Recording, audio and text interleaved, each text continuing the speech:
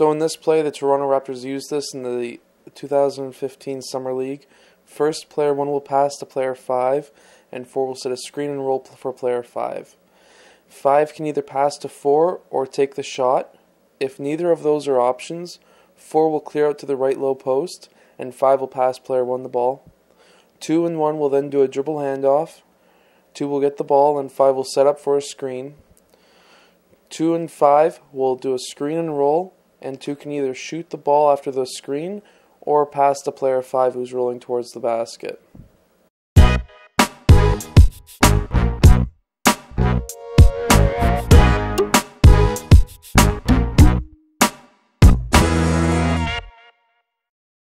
Check out these books at alsbballtraining.ca.